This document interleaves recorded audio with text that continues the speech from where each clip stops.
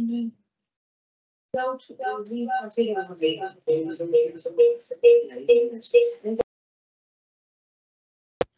you are live in the session. We welcome all the participants onto the webinar, sir. Over to you. Shall I start now? Yes, sir. Please do start. Hello, everyone, and warm welcome to all of you. Indeed, it is my great pleasure and honor to speak before this gathering. I would like to extend my heartfelt thanks to our President, Sir, CMA Ashwin Dalwadi, Sir, Vice President BB Nayak, Sir, Indirect Tax Committee Chairman, CMA Rajendra Bhati, Sir, and the entire team of Tax Research Department for giving me this wonderful opportunity to interact with you all on this subject. As you all know, return under GST law is the important part of whole GST ecosystem, and that is why filing the correct return within the prescribed time frame is very important in order to comply with the provisions of GST law. We are just 3 weeks before reaching to the due date for filing GSTR 99C. And as you all aware, this is the last opportunity to provide the information pertaining to financial year 22-23. This return is particularly important from the point of view because, as I mentioned earlier, this is the last opportunity to declare the transactions pertaining to financial year 22-23. And one more important aspect about the GSTR 9 and 9C is that these returns you are not able to amend these returns. So once you file this return, you cannot make any changes. And that is why providing the correct information in form GSTR 9 and 9C is very important. And from the experience of last 5 years, now we can identify what kind of precautions we should take before filing or while filing GSTR 9 and 9C. I have tried to bifurcated this session into 4 parts. In our first part of my presentation, we will try to understand the governing provisions of annual return and reconciliation statement. In second part of my presentation, we'll try to see what are the prerequisites for filing GSTR 9 and GSTR 9C. In third part, we'll try to understand some exceptional items. Consideration of those items is very important from the perspective of correct filing of GSTR 9 and 9C. And in the last part, we'll try to understand table-wise precautions to be taken while filing GSTR 9. And if time permits, we will also see GSTR 9C. So let's start with the governing provision. Section 44 of CGST Act provides for the filing of annual return. Further, Rule 80 prescribes 3 types of annual return to be filed by a registered person under the GST law. GSTR 9 is the annual return which is notified, which is prescribed under Rule 80 to be filed by every registered person. Rule 80 further provides GSTR 9A as an annual return in case of composition scheme, in case of dealers who have opted for the composition scheme. Rule 80 further provides GSTR 9C in case of e-commerce operator, but that form is not yet been notified by the government. So these are the 3 important annual returns which are prescribed by the government under section 44 of the CGST. And the due date for filing this return is this month.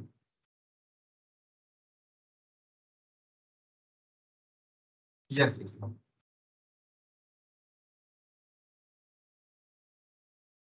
So GSTR 9, GSTR 9A and GSTR 9B. These are the form of annual return which are prescribed under Rule 80 of CGST Rules 2017. GSTR 9C is the self-certified form of reconciliation statement which a registered person is required to upload along with form GSTR 9. So GSTR 9C is applicable only in case of normal person. It is not applicable in case of composition dealer, or it is not applicable in case of a person who is filing GSTR 9B. So GSTR 9 is the annual return and GSTR 9C is the reconciliation statement. Annual return is nothing but the consolidated summary of outward and inward transaction made during the financial year. And it includes outward supplies made during the financial year, inward supply received and input tax credit availed, and tax payment made by a registered person during the financial year. So it is nothing but the annual compilation of returns filed by the registered person. So normally we file GSTR 1 and GSTR 3B. So GSTR 9 is nothing but the consolidated summary of GSTR 1 and GSTR 9, GSTR 3B. Whereas GSTR 9C is the reconciliation of GSTR 9 with the audited financial statement. Now we are preparing GSTR 9 based on the provision of GST law. But audited financial statement, or for the matter of clarity, financial statement, they are prepared under either Companies Act or under the Income Tax Act or any other law which is applicable to that particular entity. So provisions of Companies Act or provisions of income tax law are different than the provisions of the GST law. And in order to create the harmony, reconciliation is required, and that is why GSTR 9C is introduced by the government, where we are providing reconciliation of details furnished in GSTR 9 with the audited financial statement. In GSTR 9C, we are mainly reconciling the gross turnover and taxable turnover as per GSTR 9 with the turnover provided in audited annual financial statement. Then we are providing reconciliation of tax payable as per books of accounts with the tax paid in GSTR 9. Then we are providing reconciliation of input tax credit availed in books of account with the input tax credit availed in the GSTR 9. And if due to non-reconciliation of any data, if there is any additional liability, then that also we require that information also we are providing in GSTR 9C. So GSTR 9C is the statement where we are just providing the reconciliation of information which is provided in GSTR 9 with the information of audited financial statement. And this return, both GSTR 9 and 9C, from the past experience of 5 years, we have seen that most of the litigations, they are based on the form GSTR 9 and 9C. And that is why GSTR 9 and 9C act as the important tool for the government to do the assessment as well as audit under Section 61 and Section 65. And that is why it is very important for all of us to file GSTR 9C to report all the information in GSTR 9 and 9C in proper manner in order to avoid the litigation in future. So as I mentioned earlier, Section 44 of the CGST Act governs the provision of annual return under the GST, right? And according to the class of person, I have defined there are 3 types of annual return. One is GSTR 9, which is applicable in case of a registered person, every registered person. GSTR 9A is applicable in case of composition person, okay, and GSTR 9B is applicable in case of e-commerce operator. But practically GSTR 9, after introduction of GSTR 4, it is not In fact, it is removed from the GST portal, right? And GSTR 9B is not yet notified by the government. So practically there is only one annual return, that is GSTR 9. So section 44 governs the provision of GSTR 9. According to section 44 of CGST Act, read with rule 80 of CGST rule, every registered person is required to file annual return in form GSTR 9 and reconciliation statement in GSTR 9C except the following. So in case of this list, following list, GSTR 9 and 9C both are not applicable. So first is input service distributor, second is TDS under section 51, casual taxable person, non-resident taxable person, central or state government department or local authority who are subject to the audit by CAT. So in this case, filing of GSTR 9 and 9C is not applicable. All persons other than this category are required to file form GSTR 9 and 9C before 31st December of the next year. So for financial year 22-23, 31st December 2023 is the last date. Now section 44 also empowers commissioner to exempt certain categories of taxpayer from filing of GSTR 9 and 9C. As per section 44, for financial year 22-23 also, a registered person whose aggregate turnover during the financial year is up to 2 crores, they are exempted from the filing of GSTR 9. Similarly, Rule 80 sub rule 3 of CGST rule, every registered person whose aggregate turnover during the financial year exceeds 5 crores is required to furnish self-certified reconciliation statement in form 9C. So in nutshell, every registered person whose turnover is up to 2 crores or more, he requires to file GSTR 9, and if turnover is more than 5 crores, then he requires to file GSTR 9 as well as 9C. So if turnover is less than 2 crores, only if turnover is less than 2 crores, there is no need to file GSTR 9 as well as 9C. If turnover is in between 2 crores to 5 crores, form 9 is applicable, form 9C is not applicable. If turnover is more than 5 crores, then that registered person is required to file GSTR 9 as well as GSTR 9C. So GSTR 9 is applicable when aggregate turnover is more than 2 crores, and GSTR 9C is applicable to a registered person when turnover exceeds rupees 5 crores. Now, in both the cases, if you see, the terminology is used is aggregate turnover. So what is this aggregate turnover?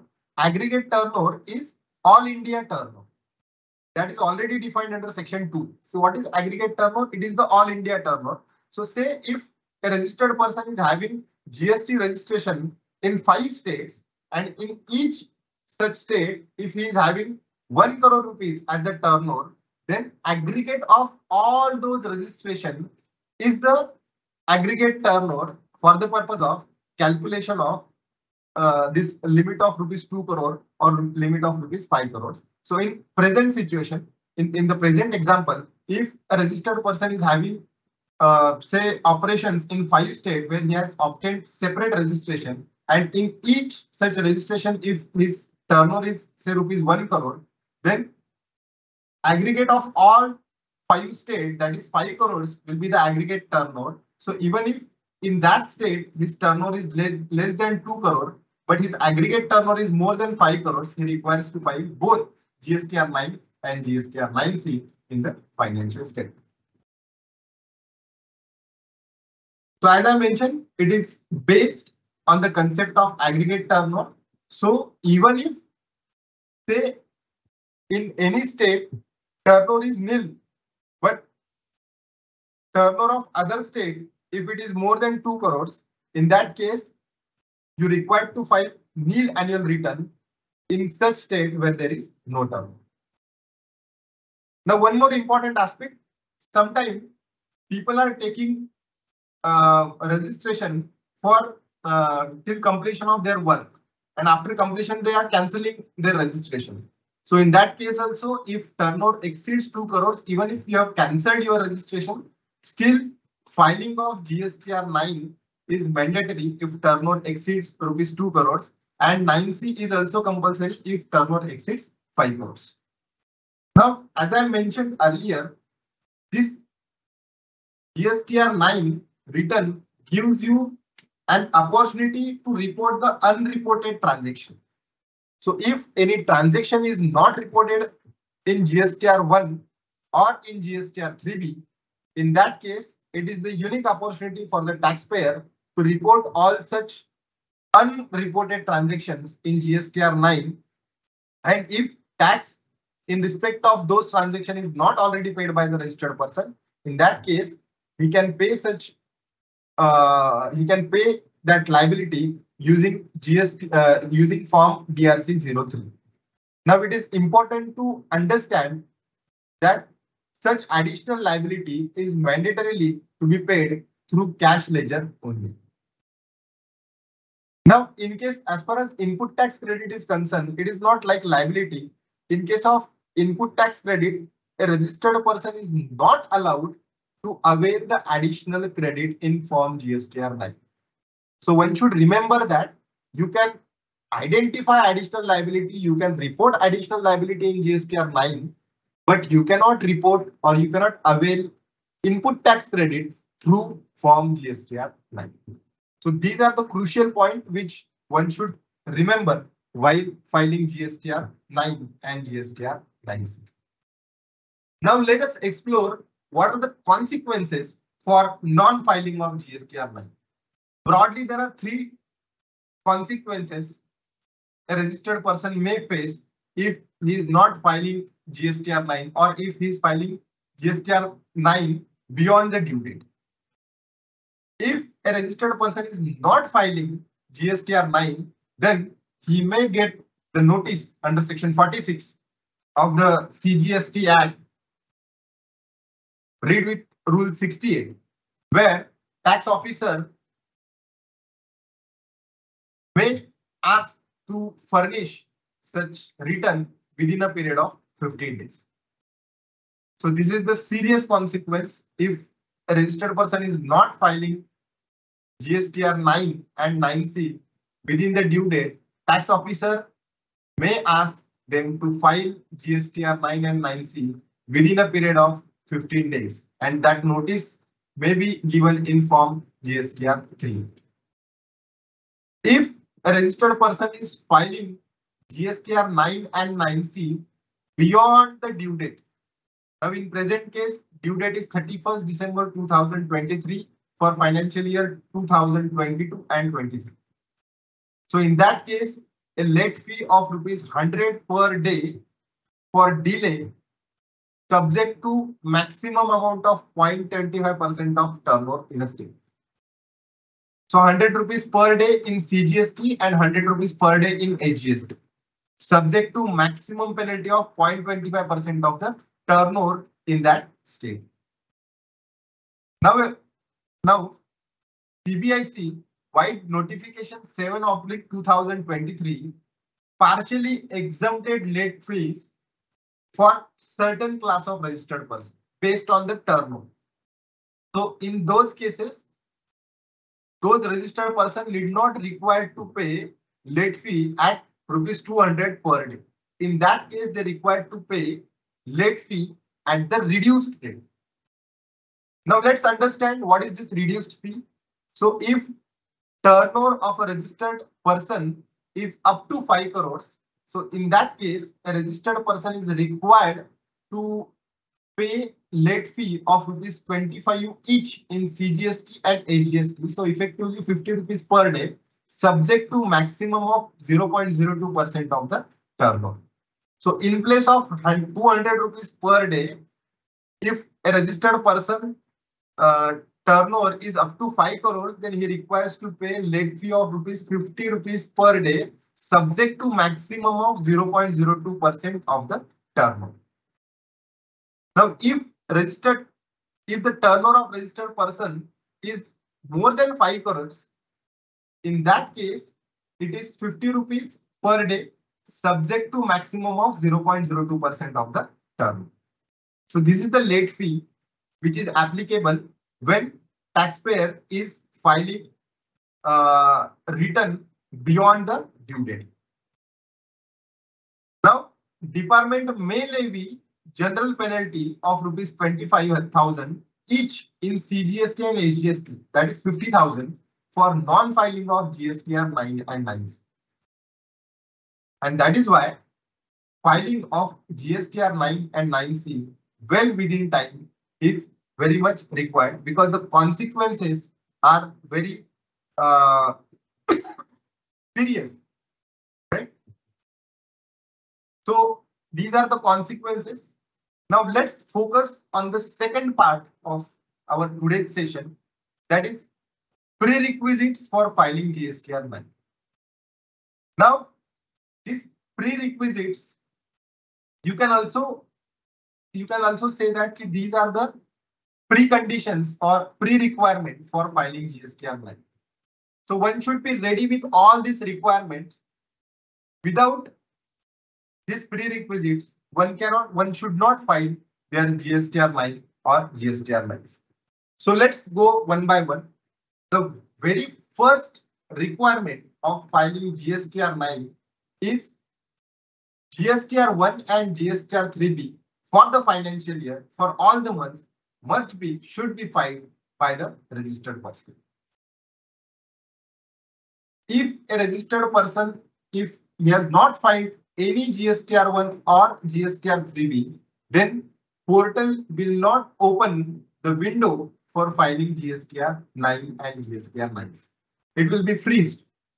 So it will get opened only when you are filing all the pending GSTR 1 and GSTR 3B of that financial year. So this is the first prerequisite for filing GSTR 9, that a registered person must file GSTR 1 and 3B of that particular financial year for all the months. Now, if you have filed GSTR 1 and 3B for the financial year, in that case, portal will open the tab of GSTR 9 and 9C, and you can furnish the information in GSTR 9 and 9C. Now, portal is also providing you the functionality of auto population of details which are furnished in GSTR 1 and 3B in GSTR 9. But always remember, GSTR, this is the functionality which is given by the government, and GSTR 9 is not only based on GSTR 1 and GSTR 3B. It is also based on the accounts and records which are maintained under section 35. And therefore, whenever a registered person is filing GSTR 9 and GSTR 9C, he should first prepare the consolidated data for the financial year, which should be based on GSTR 1, GSTR 3B, and accounts and records which are maintained under section 35 of CGST Act. Now, section 35 of CGST Act provides for maintenance of different types of records, and GSTR 9 and 9C is primarily based on those records. And that is why a registered person should prepare consolidated data, yearly data, based on GSTR 1, GSTR 3B, and accounts and records which are maintained under section 35. Now, after that, a registered person must reconcile the outward supply and liability as declared in GSTR 1 and 3B with the books of accounts. In fact, liability declared in GSTR 1, GSTR 3B should be matched with the liability of books of accounts. However, in some exceptional situation, there might be the variation between the books liability and liability which is declared in GSTR 1 and GSTR 3B. However, in such scenarios, registered person must prepare a reconciliation statement stating the reasons for differentiation of liability between GSTR 1, 3B, and books of accounts. For example, suppose for financial year 22-23, if a registered person missed any transaction to report in GSTR1 as well as in GSTR3. So at the time of finalization of books of account, he understands that he has not uploaded one invoice. So he reported that invoice in the month of April or say in the month of May before October 2023. So in that case, he is paying that liability in 23-24. So liability which is declared in GSTR1, GSTR3B will never match with the books of account. But in such situation, you must be ready with the reconciliation statement, which will provide you the exact reason for non-reconciliation of turnover or non-reconciliation of liability as declared in GSTR1, 3B and books of accounts.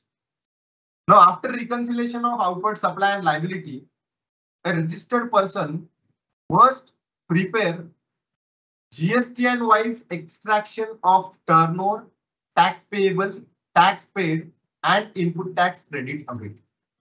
Now, this is very important because we required to file GSTR 9 for each registration separately. It is not the consolidated return for the legal entity. It is GSTN wise return which a registered person is required to file.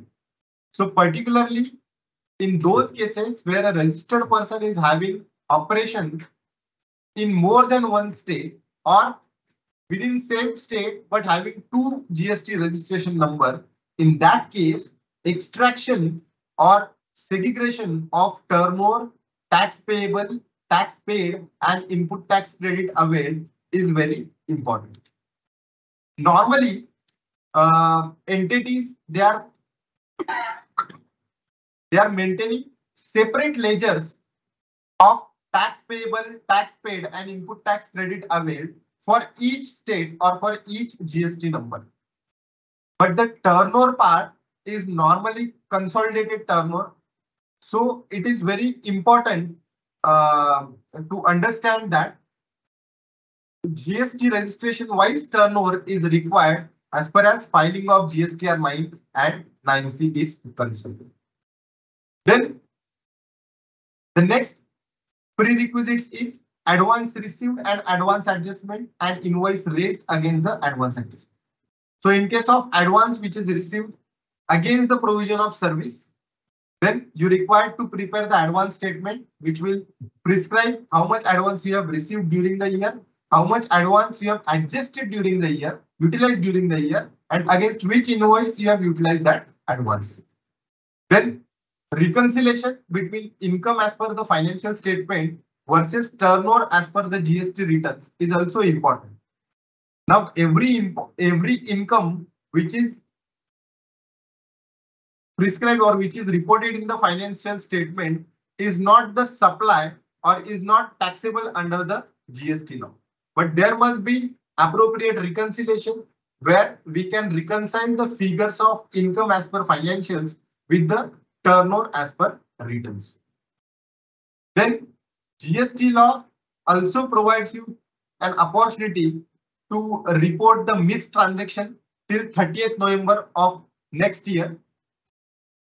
So while preparing GSTR 9 and 9C, a registered person should also prepare details of invoice debit notes which are declared in GSTR 1 and 3B for the period from April 2023 to October 2023, which are pertaining to FY 2022-2023. Similarly, if a registered person has reported any amendment in respect of invoices pertaining to financial year 22-23 till filing of return for the month of October 2023, then that details are also required to be prepared before furnishing details in GSTR 9 and 9C, because table 10 and table 11 of GSTR 9 is based on such amendments. Then one more important point.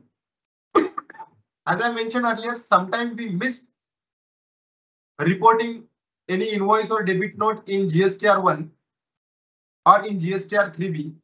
So in subsequent period, we may report it in GSTR 1 and we pay that liability through DRC 03 instead of paying through GSTR 3B. So in that case also, you should prepare appropriate summary which will state that these invoices are already declared in GSTR 1, but liability in respect of those invoices is not paid through GSTR 3B, it is paid through DRC 03. And this is very important because if you see, GSTR 9C provides the rate-wise liability as per books of account, right? And tax paid as per GSTR 9. So tax paid as per GSTR 9 is nothing but the tax paid in GSTR 3B. Now, when you are paying tax through form DRC 03, portal will not auto-calculate, auto-populate those figures in table 9 of GSTR 9.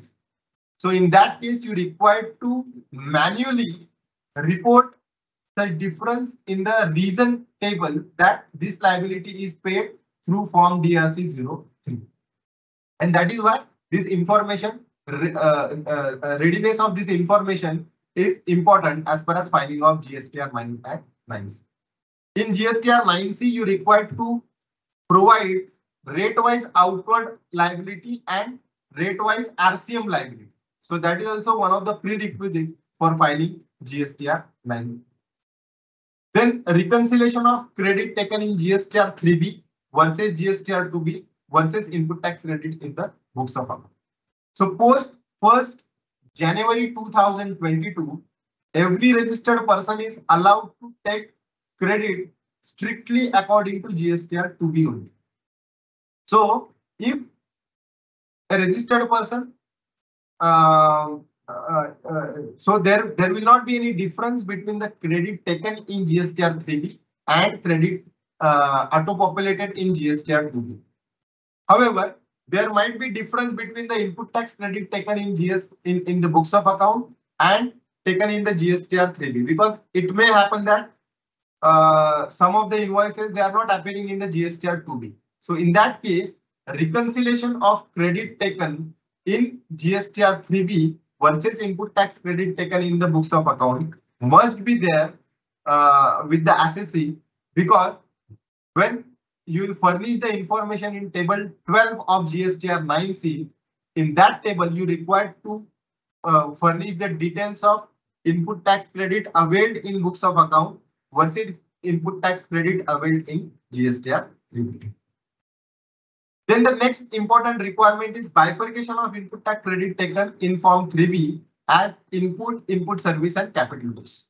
Because table 6 of GSTR 9 requires to bifurcate the information of input tax credit in GSTR 3B as input, input service and capital goods. The next important prerequisite for filing GSTR 9 is ITC of current financial year availed in subsequent financial year, and similarly ITC of previous financial year availed in current financial year. Now this is important from the point of view of GSTR 9 also, and from the point of view of GSTR 9C also. In GSTR 9, in table 8C, you require to report input tax credit taken in subsequent financial year pertaining to current financial year till 30th November 2023. Let's say for 22-23. Similarly, in table 13 also you require to provide this information of ITC which is availed in subsequent period. In 9C also, in table 12B and 12C, you require to furnish the information of credit pertaining to previous financial year taken in current financial year and credit of current financial year taken in subsequent financial year, right? So this information of spillover of the credit is very important as far as filing of both GSTR 9 and GSTR 9C is concerned. The next essential component is reversal of ITC of current year in next year.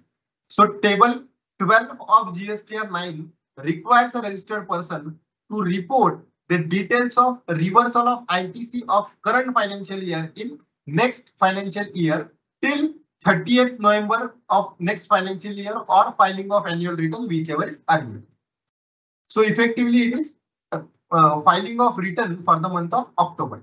So if you have reversed any credit for the financial year 22-23 before filing return for the month of October, in that case, summary of that reversal is also prerequisite for filing GSTR 9 because table 12 of GSTR 9 is based on the information of this reversal of ITC.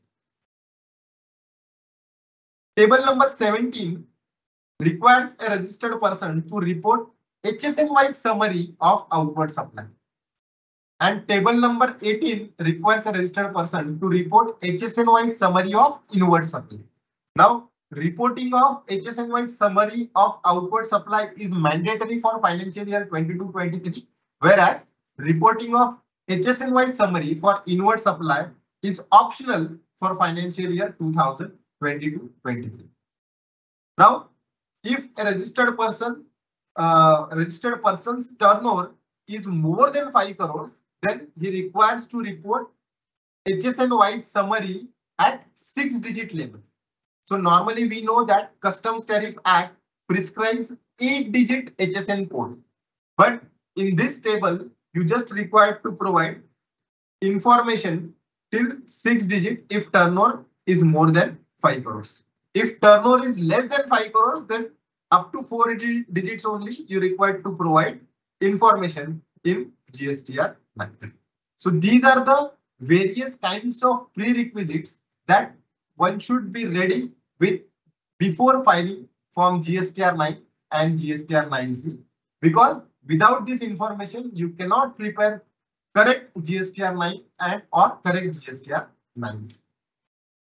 Now let's jump to the third part. These are some exceptional transactions, and you will never find this transaction on the surface. These are the transactions which you will find in books of accounts or accounts or records which are maintained by the registered person under section 35. And you will never find these kind of these transactions in your return. So one should be very careful while before filing GSTR 9, he should check all these exceptional items and impact of such exceptional item which is considered by the registered person. So let's go by one. The first exceptional item is reversal of ITC on free sample. Now section 17(5) states that in case of supply of goods as free sample, a registered person is required to reverse proportionate credit on such free sample. So whatever credit you have availed on such free sample, you require to reverse. So one should check that whether a registered person has provided any free sample during the financial year, and if it is so, whether appropriate input tax credit is reversed by that registered person or not. That you should consider, that you should check before filing GSTR 9 for the financial year. But it is important to note that when you are supplying any goods as a warranty replacement, in that case, you need not require to reverse the ITC on such free supply, and this is clarified by the board wide circular number 195/07 2023 dated 17 July 2020. So other than warranty, free supply, if there is any free supply, even if it is for the furtherance of your business, still you require to reverse the liability on such free supply. The second important point from this checklist is reimbursement of the expenses. Now this is also very important aspect. Many times we provide reimbursement of expenses to different persons, but in that case you should check whether the conditions as mentioned in Rule 33 are met or not. If you are meeting with the condition of Rule 33 of the CGST rule, in that case only you are eligible to avail the benefit of non-payment of GST on the reimbursement of expenses. Now what Rule 33 says, for example, Rule 33 says that whatever reimbursement you are asking, that is on account of additional services provided by you to the recipient, right? And such services you have given in capacity of pure agent. Now what is this pure agent? On behalf of supplier, on behalf of recipient, you are obtaining those services and passing those services to the recipient. So it is very important to understand that if you are fulfilling condition of Rule 33, then only GST is not payable on the reimbursement of expenses. Otherwise, GST is payable on the reimbursement of the expenses.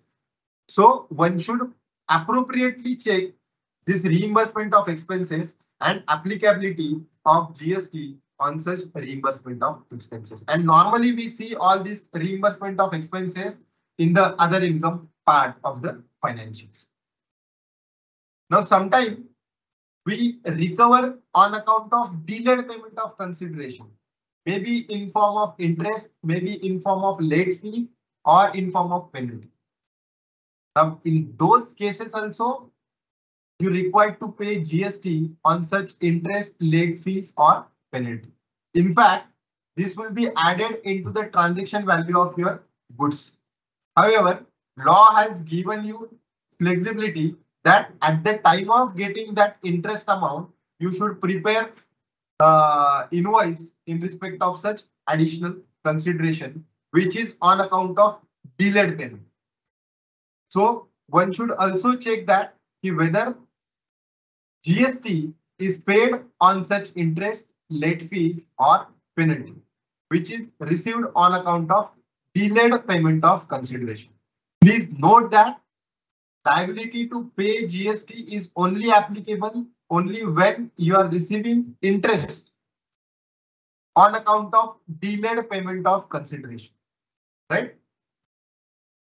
Now, Section 143 of CGST Act provides a unique facility to remove goods, to remove material or capital goods from the premises of principal to the premises of job worker without payment of GST, provided that such goods will come back to the place of principal within a period of 1 year, or in case of inputs, and within a period of 3 years in case of capital goods.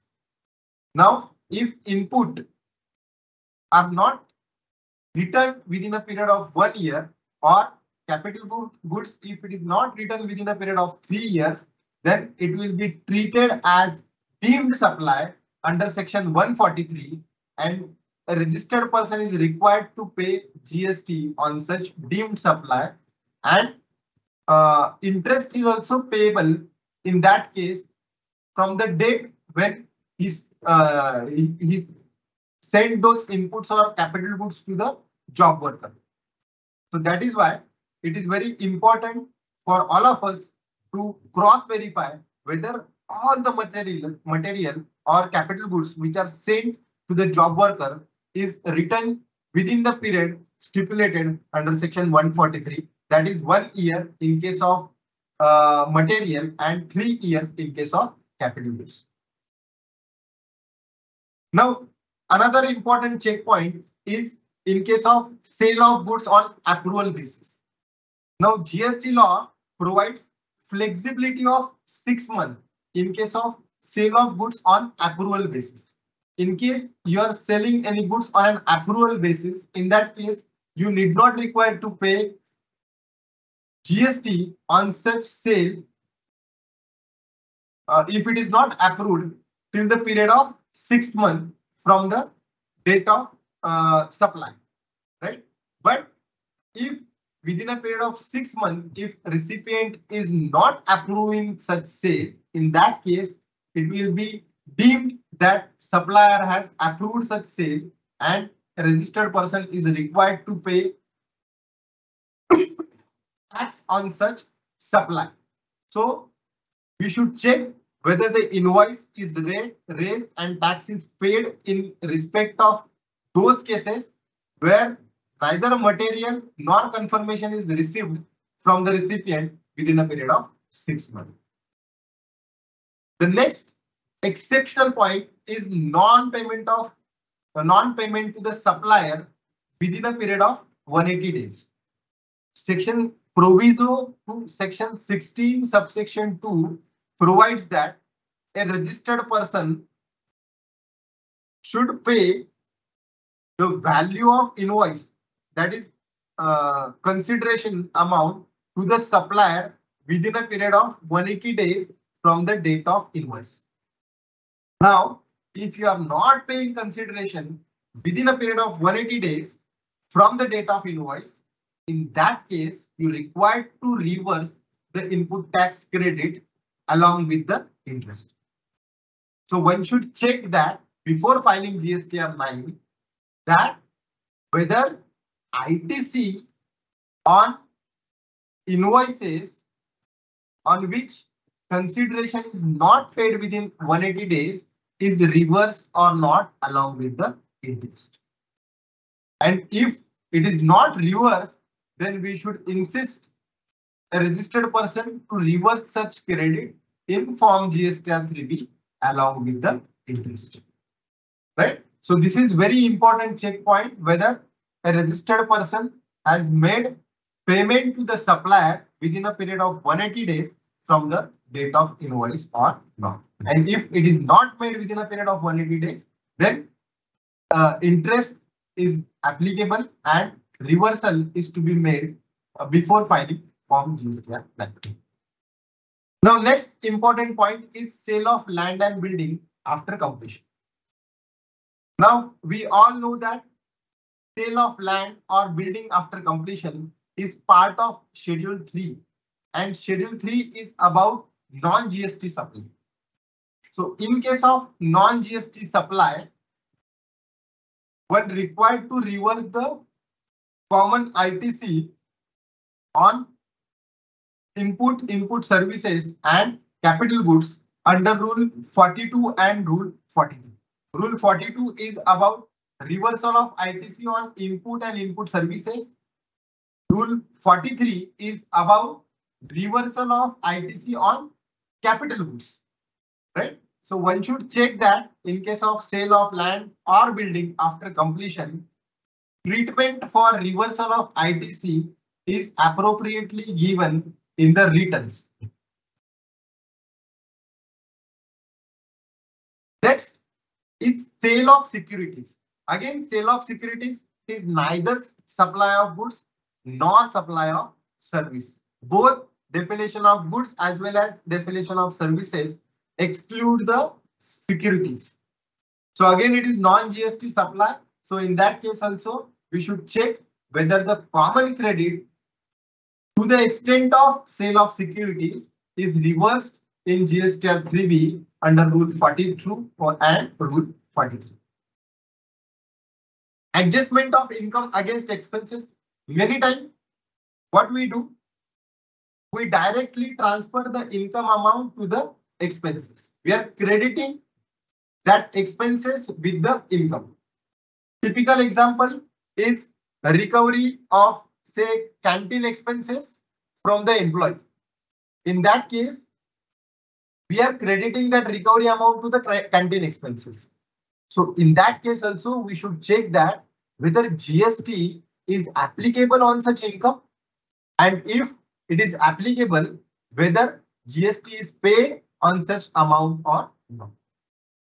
So this is very important prerequisite.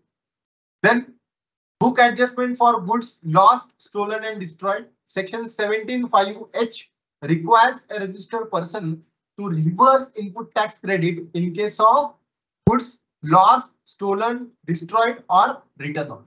So we should check that is there any inventory adjustment in books of account, whether any inventory is written off, whether it is any such kind of adjustment is made in the books of account, and if so, whether proportionate ITC on such goods is reversed or not.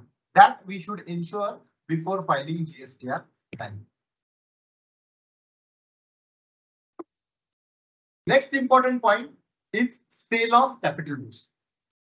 Now, in case of sale of capital goods also, Section 18 of CGST Act provides special treatment. See it, and it is like central excise law. Only percentage are different. Earlier in central excise law, 2.5% per quarter reversal was applicable. In case of GST, it is 5% per quarter.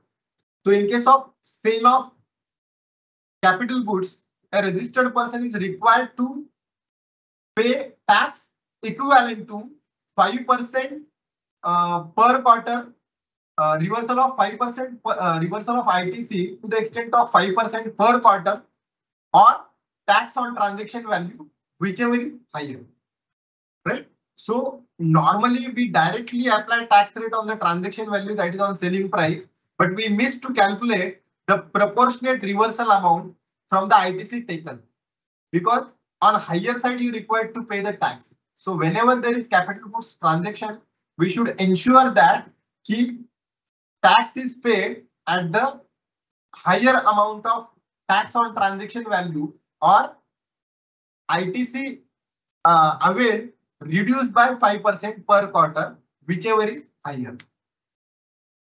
Similarly, we should also see, particularly in case of supply of motor vehicle, taxation of sale of in case of sale of old motor vehicle is different. In that case, you need not require to pay tax on the transaction value. You require to pay tax on the margin amount. Now, what is this margin amount? It is the selling price minus WDV of that particular motor vehicle according to the income tax law. So we should ensure that the tax is paid on the margin amount only and not on the transaction value. Again, this margin concept is applicable only when a registered person has not availed input tax credit on such motor vehicle. The next important point is receipt of any amount on account of agreeing to do an act, or on account of refraining from doing any act, or from tolerance of any act. So in that case, we should refer treatment as provided under circular number 178/10/2022, which is very important circular, particularly in case of liquidated damages. Earlier we used to pay GST on the liquidated damages, okay, but now it has been clarified that in case of liquidated damages, GST is not payable. So one should consider this important circular before reaching to any conclusion when amount is received on account of obligation to do an act or refraining from any act. In case of supply of goods to merchant exporter at concessional rate, you might be aware that in case of supply to merchant exporter, tax is payable at the rate of 0.1%, but such concessional tax rate is subject to fulfillment of conditions as laid down under notification number 40/2017.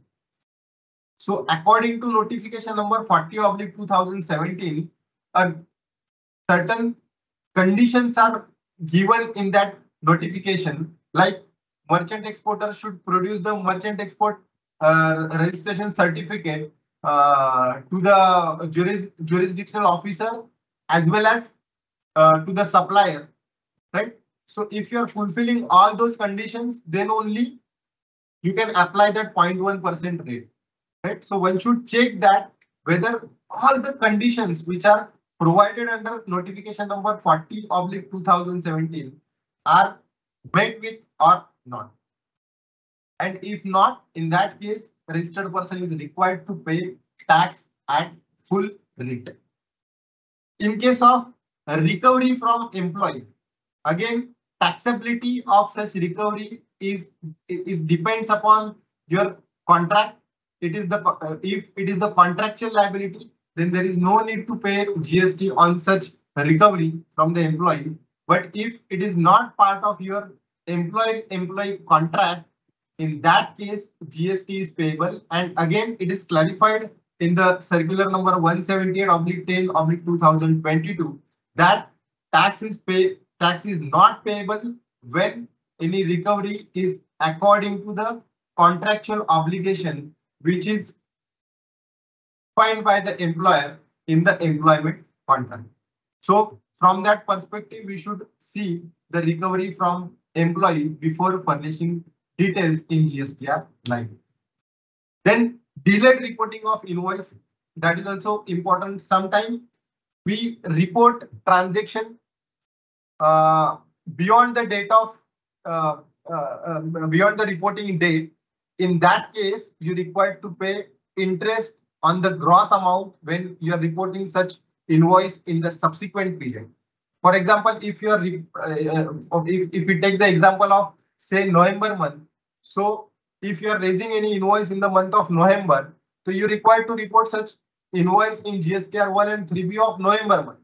But if suppose you are reporting such invoice in the month of December, in that case you require to pay interest on such invoice. So one should check that whether all the invoices are reported within the time period, and if any invoice is reported beyond the time limit, in that case you should check that whether interest on such amount is paid or not. We should also take the cognizance of credit note and effect of the same.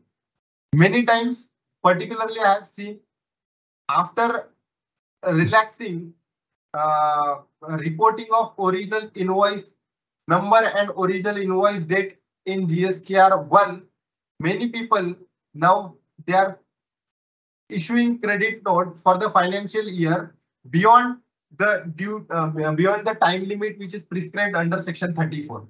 Now credit notes are issued in terms of section 34 in case of sale return or in case of deficiency of any supply, and law permits a registered person to issue credit note till filing return for the month of October or filing of return annual return, whichever is earlier. So one can raise credit note practically till filing return for the month of October or filing of annual return, whichever is earlier. So you can say that for financial year 2022-23, one can issue and one can report any credit note in the return maximum in the return of October 2023. So beyond that, no one can report credit note pertaining to financial year 2022-23. So one should check that whether all the credit notes which are reported in GSTR 1 are issued well within the timeline which is prescribed under the section 34 of CGST Act. And when you are issuing credit note to your supplier, you should also take the additional precaution. You should ask to your customer that they should produce corresponding debit note to the supplier, because you can reduce your liability only when tax component is not passed on to the recipient or any other person for that matter. So if you have passed on credit to the recipient and if recipient has availed full credit, in that case you cannot raise credit note, you cannot reduce your liability unless proportionate credit is reversed by the supplier. Similarly, you should also check effect of credit oblique debit note which is received from your supplier, because that will auto-populate in your GSTR 2B. That will again auto-populate in table 8A of GSTR 9. 8A of GSTR 9. So if any credit note is issued by the supplier or debit note is issued by the supplier, you should also take the cognizance of that debit note or credit note in your books of account and in your GSTR line. Then next is reversal and recredit of ITC. So in many cases, like section 16.2, proviso to section 16.2 requires a registered person to reverse the input tax credit if payment is not made within a period of 180 days. And section is also allowing you to re-avail that credit after making payment in respect of such invoices. Right? So in that case, you should check whether appropriate interest is paid on reversal of ITC or not. Again, this information is very much important from the perspective of table 7 of GSTR 9 and table 12 of GSTR 9. And last point from this exceptional list is RCM liability and ITC. So one should check that whether RCM liability is properly discharged on all the items which are covered under section 9 subsection 3 and section 9 subsection 4. Many times we miss to see the provision of time of supply. In case of RCM, tax is payable at the time of making payment to the supplier. Or if payment is not made within a period of 60 days, within a period of 30 days, then 60 days from the date of invoice is the time of supply in case of RCM. So one should also remember the provision of time of supply as well as place of supply in case of RCM liability. So whether RCM liability is properly discharged or not, that also one should check before filing GSTR 9. Now, there are two types of RCM liability. The first RCM liability is in respect of supplies made by the registered person. So in that case, RCM liability will be auto-populated in GSTR 2B. So one should ensure that RCM liability, which is deposited through form GSTR 3B, is more than the auto-populated liability in GSTR 2B. Because if your GSTR 2B liability is say 10 lakh rupees, and if you are paying only 8 lakh rupees in GSTR 3B, department will immediately issue you ASMT 10 or notice stating that you have paid short liability in GSTR 3B in case of inward supply, which is subject to reverse chargeability. One should also check whether liability under reverse charge mechanism is paid on the import of services as per as transactions of foreign payments are concerned. Now here also one should keenly see the provisions of place of supply, because in many cases we have seen that even if it is foreign payment, but still it will not fall under the category of foreign. It will not fall under the category of reverse charge mechanism, because place of supply is outside the India, and if place of supply and location of supply both is out of India, in that case there is no need to pay liability under reverse charge mechanism on such services. So one should keenly see whether RCM is paid on the foreign payments expenses as import of services. Now from ITC point of view also, we should see whether tax which is paid under reverse charge mechanism, whether it is eligible for the ITC or not. Now eligibility of ITC is based on the conditions as laid down under section 16 subsection 2 and subject to the provision of section 17. So if it is eligible ITC, then only you can avail the credit. If it is not eligible ITC, you cannot avail the credit. For example, in case of rent a cab, you require renting of motor vehicle, you required to pay tax under reverse charge mechanism on renting of such motor vehicle. However, section 17 subsection 5 restrict credit on rent-a-cab. So in that case, you are paying tax under reverse charge mechanism, but you are not eligible for the ITC because that credit is specifically restricted under section 17 subsection 5 of CGSTI. We should also see whether tax paid under reverse charge mechanism and credit taken under GSTR 3B under RCM is matching. So one should not take excess credit than what liability he has paid. So whether RCM credit is taken to the extent of liability paid under reverse charge mechanism, this is also one of the important aspects which one should ensure before filing GSTR 9. So these are all the exceptional items. Okay, many of these items you will not find on the surface, we will not find directly in GSTR 1 or in GSTR 3B. But remember, all these items are very essential, are very important from the perspective of GSTR 9, from the perspective of litigation in future, because whenever department will come for the audit, or whenever they will do the assessment under section 61 or audit under section 65, these are the highlighted transaction which are very important. The cognizance or impact of this transaction is very important, which a registered person or which we all should remember when we are filing GSTR 9 and 9C. So this was the third aspect of our today's discussion. And now we will move to the last part, that is table-wise precautions to be taken by a registered person while filing GSTR 9 and 9C.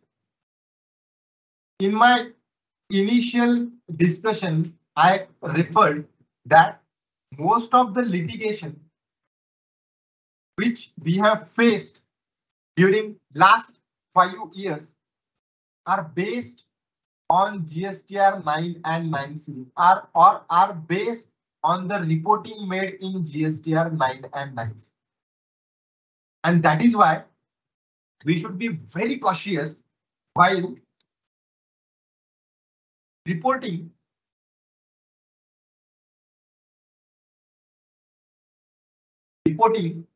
information in different parts of GSTR 9 and GSTR 9C. So we will start with GSTR 9. We will see general precautions which one should take while filing GSTR 9, and then we will see the specific precaution table wise which one should take while filing GSTR 9 and 9C. So as you all aware that GSTR 9 is bifurcated into 6 parts and 19 tables, right? So the parts of GSTR 9, part 1 is regarding basic details, where we are providing basic details such as GST number, trade name, legal name, financial year for which GSTR 9 is applicable. So all these details we are providing in part 1 of GSTR 9. Part 2 of GSTR 9 is regarding outward and inward supplies declared during financial year.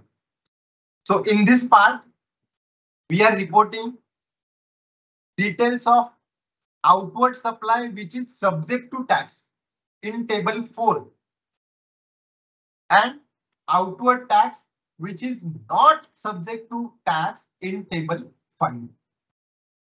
In table 4, along with the details of outward supply which is subject to tax, we are also providing information of inward supply which is subject to payment of tax under reverse charge mechanism. So that information we are providing in part 2. Part 3 is about input tax credit, the details of input tax credit as declared in return files during the financial year. So input tax credit which is availed in GSTR 3B, that information we are providing in part 3 of GSTR 9.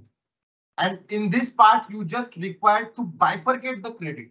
You are not allowed to take the additional credit. You just required to bifurcate the credit.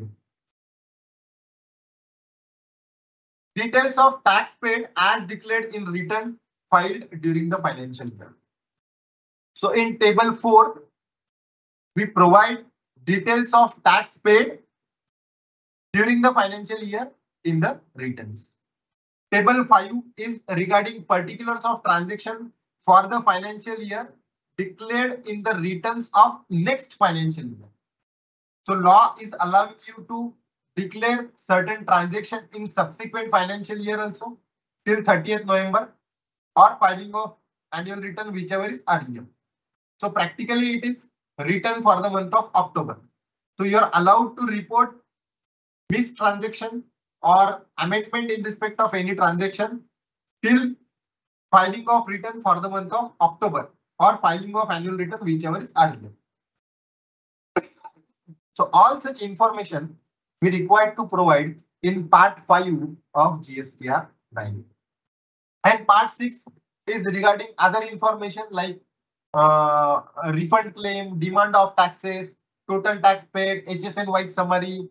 Okay, so all these things we are supposed to report in table 6 of GSTR 9. We'll go with each and every table and we will see what precaution we should take while furnishing or while reporting any details in form GSTR 9 in the respective tables of form GSTR 9. But before touching to each and every table, we should explore some general precautions which we should take while furnishing or while reporting any details in GSTR 9 or in GSTR 9. So first precaution is liability declared in GSTR 1, GSTR 3B and GSTR 9. Initially also I have discussed that liability which is declared in GSTR 1, 3B and GSTR 9 should be same. Otherwise, in the scrutiny of return, department will send ASMT 10, okay, and department will say that why there is difference in GSTR 1, GSTR 3B and GSTR 9. And particularly when your GSTR 1 is more than GSTR 3B and 9, department will issue you show cause notice, right? So one should ensure that all the liabilities which is reported in GSTR 1 is matching with 3B and is matching with the GSTR 9 also. Now the taxable value declared in GSTR 3B versus taxable value on which TDS is deducted under section 15. Particularly in case of supply to the government department, they are deducting 2% TDS. Now, thing is that they are deducting TDS at the time of payment. So it may happen that you are receiving payment after 6 months, right? So in that case, turnover as per your GSTR 3B will never match with the turnover as per the TDS statement. And that is why appropriate reconciliation statement should be ready with you before filing GSTR 9. You should be able to identify that why there is difference in taxable value as per the TDS statement and taxable value as per GSTR 9 or as per GSTR 3B. One should also reconcile recently for financial year 2018-2019, some of the taxpayers they have received notices from the department stating the reference of e-way bill. So one should reconcile the taxable value as declared on the e-way bill portal with the taxable value as per GSTR 9 or as per GSTR 3. Because after 2 years, department will raise show cause notice on this point.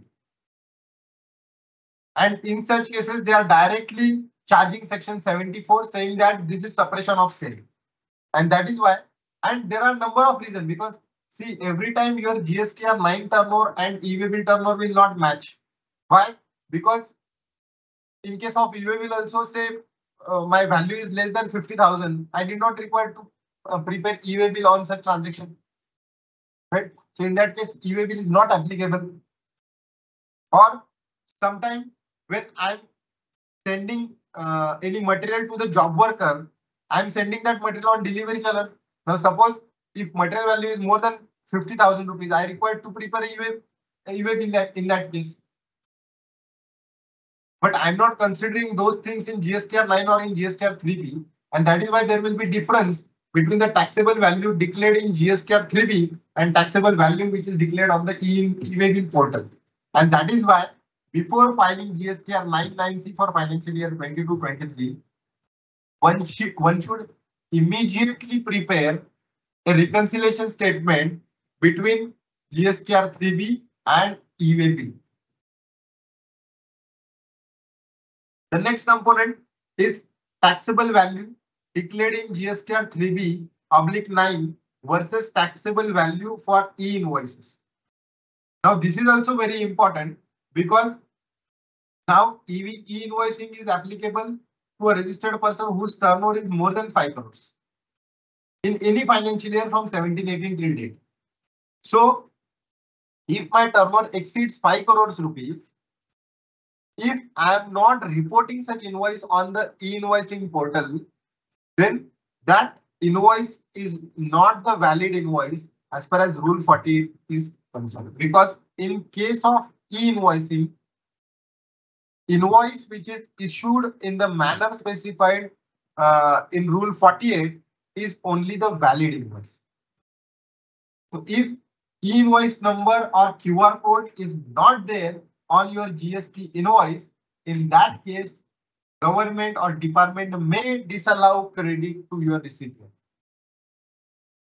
And that is why it is very important for every registered person to reconcile the details of e-way bill, e-invoicing with the details of GSTR 9 or GSTR 3.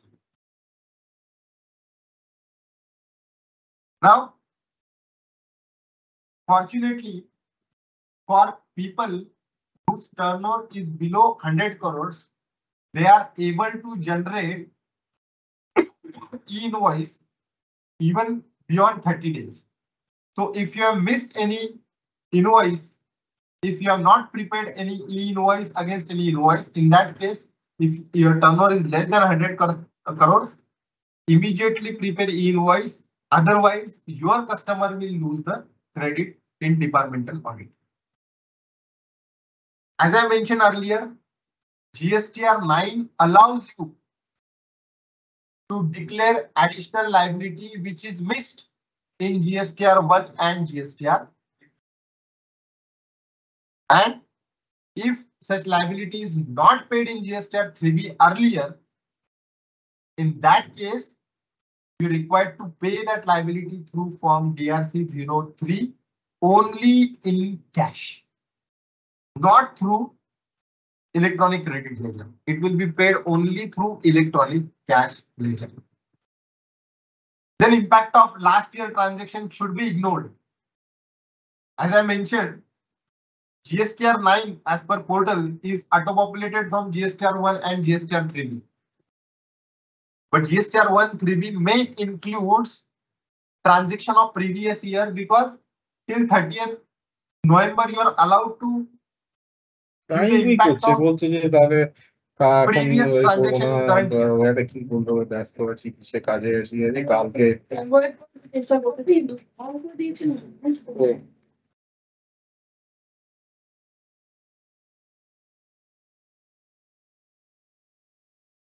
So you should ignore impact of last year transaction which are taken in the current year. Similarly, you should cross reconcile liability which is declared in GSTR 9 with the rate wise liability which is declared in GSTR 9. Otherwise, again, you will get the notice in ASMT 10 because department is directly cross verifying liability which is declared in GSTR 9 with the liability declared in GSTR 9C. Then taxable turnover as declared in GSTR 9C versus liability paid in GSTR 9. So whatever is the taxable turnover and rate wise liability, that must be matched with each other. Then rate wise liability, rate-wise taxable turnover as per GSTR 9 of 9C versus taxable turnover as per GSTR 9. Now, if any liability is not paid, you should pay such liability in through form DRC 03 in cash only. So these are the general precautions which one should take. Now let's go table wise. As I mentioned, the first 3 tables are pertaining to basic details. Okay, so most of the details are auto-populated. We will not discuss this. Now part 2 is regarding details of outward and inward supplies made during the financial year. So part 2 is regarding outward and inward supplies made during the financial year.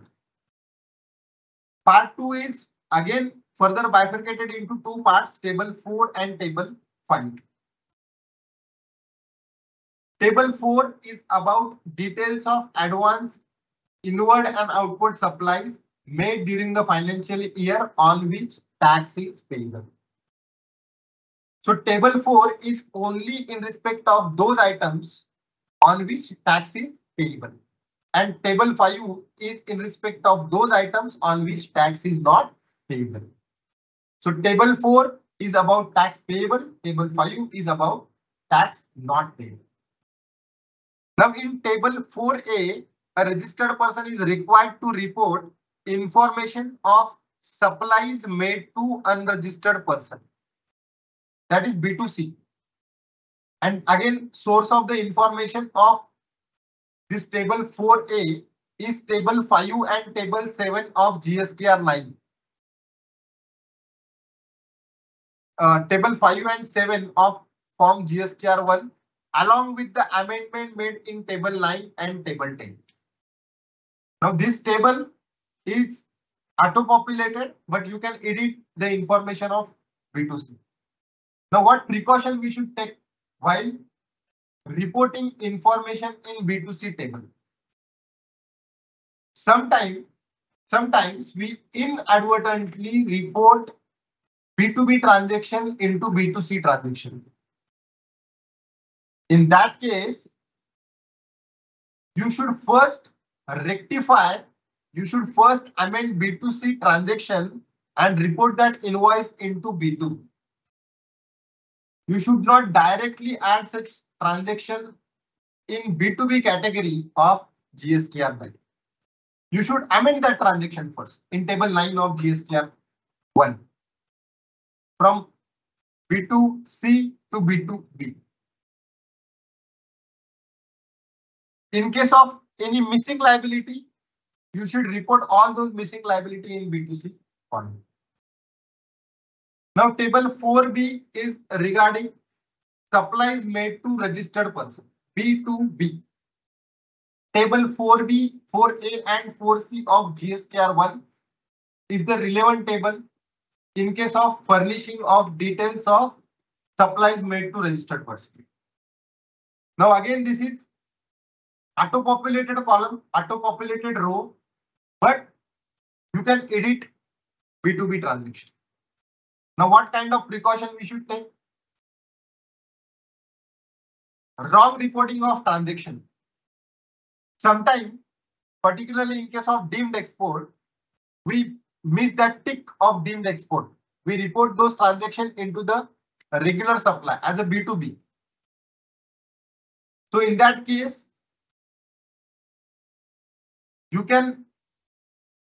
you should not directly change those transactions from B2B to deemed export. Rather, you should make the amendment in B2B transaction. You should amend those invoices. You should make appropriate tick in deemed export and vice versa, right? And then only you should change those figures in GSTR 9. Now, you all must be knowing that in case of deemed exports, either supplier or recipient will get the benefit of refund on such supply.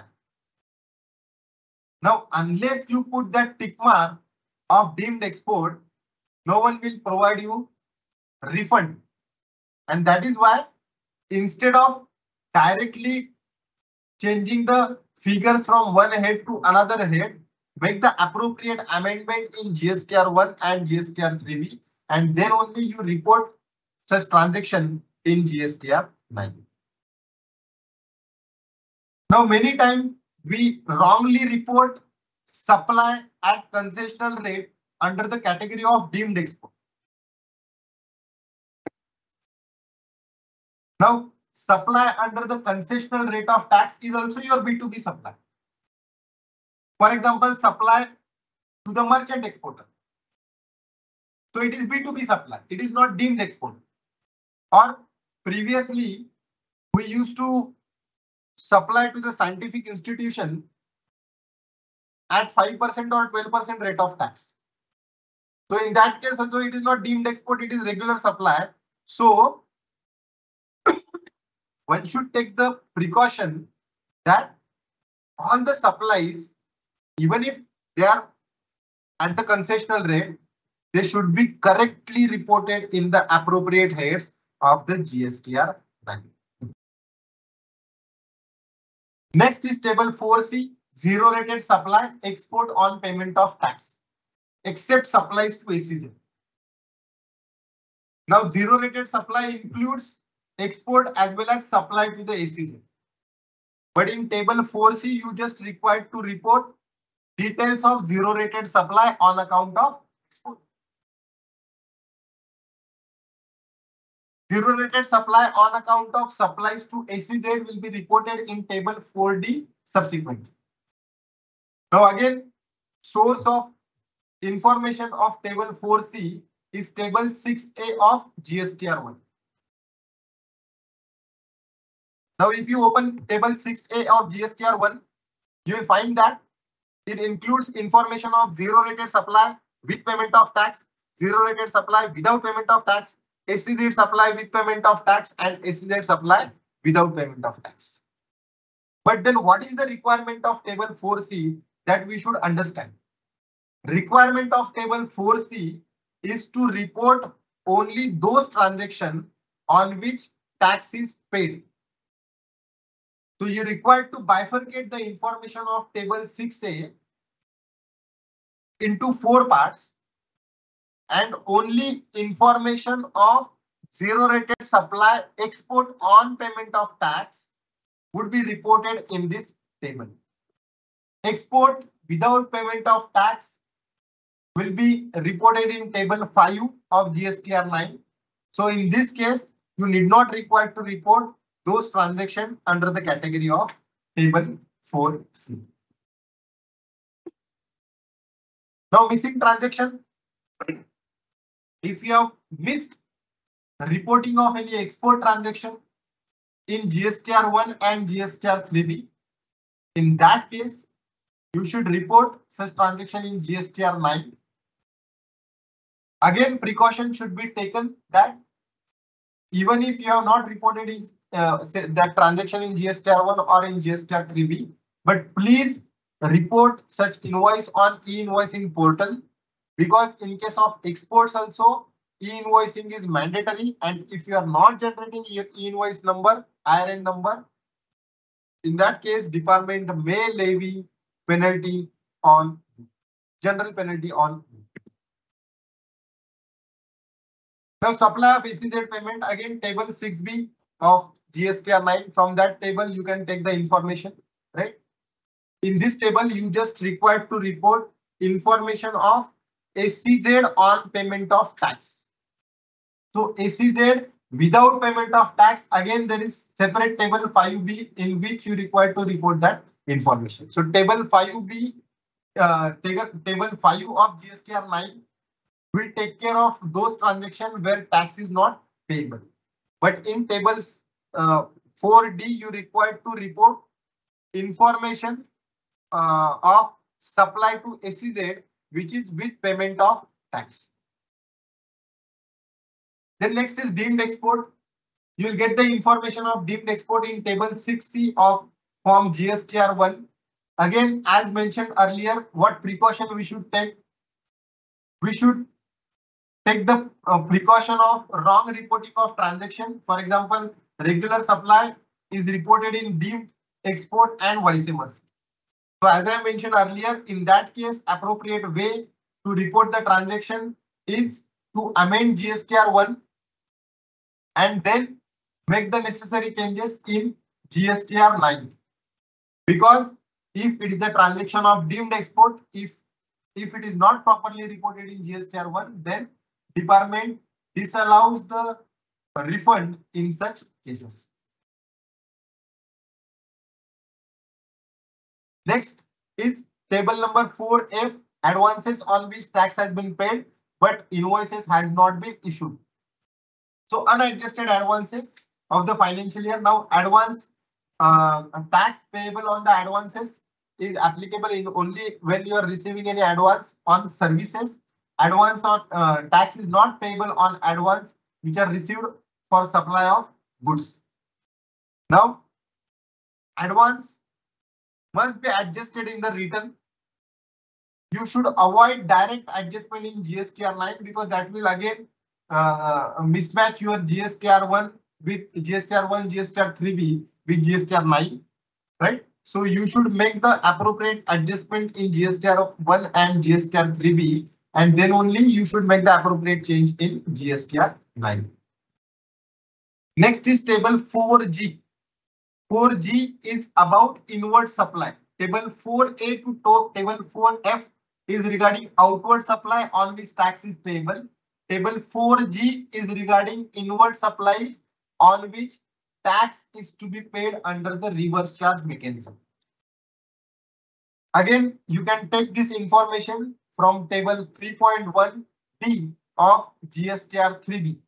Again, it is auto-populated table, auto-populated field, but you can edit that field. If there is any additional liability, you can report in table 4G of GSTR 9. Now, while furnishing information in table 4G of GSTR 9, one should compare that liability with the auto-populated liability in table 8A of GSTR 9. That is GSTR 2A. Now, if liability of GSTR 2A is more than the liability of table 4G, in that case, one should identify what are the reasons for such differentiation, and if any liability is payable, then one should pay such liability through GSTR 3B within the stipulated time frame in order to get the input tax credit. If time limit is over, in that case you should pay, you required to pay that liability through form DRC 03. Then next is table 4I, which is related to the credit note issued in respect of transaction specified B to E. Right. So in that case, this information will come from table 9B. Again, auto-populated information, but you can edit that information. One should take appropriate care here. Reporting of missing credit note in GSTR 9 without reporting the same in GSTR R1 and 3B is not permissible. Many times we have seen that people directly incorporating credit note in GSTR 9. Section 34 of GST Act is very clear. It says that you required to report credit note in the return of that particular month in which such credit note is raised. So suppose if I am raising any credit note, say for the month of December, then I required to report that credit note in the return of November month, right? So return as per as GST law is concerned, section 39 is concerned, GSTR 3B is defined as the return. So whenever you are considering that credit note in GSTR 1 and GSTR 3B, then only you are permissible to reduce your liability, right? If you have not reported any credit note in GSTR 1 or in GSTR 3B, then statutorily you are not allowed to reduce your liability. So department may disallow in future reduction in liability if you are giving direct impact in GSTR 9. So try to not give such kind of effect in GSTR 9 as far as credit notes are concerned. Now, in case of debit note, scenario is totally different. In case of debit note, tax is payable. So instruction to GSTR 9 says that you can report undeclared liability, but you cannot reduce the undeclared liability, and that is why you can report undeclared debit note in GSTR 9 directly, but you cannot report undeclared credit note in GSTR 9. However, whenever you want to report any debit note, the ideal way is to report such debit note in GSTR 1, then in GSTR 3B, and consider such debit note in GSTR 9. Because if you are not reporting such debit note in GSTR 1, your recipient is not going to get the credit because it will not auto-populate in GSTR 2B, and he won't be able to get the credit of such debit note.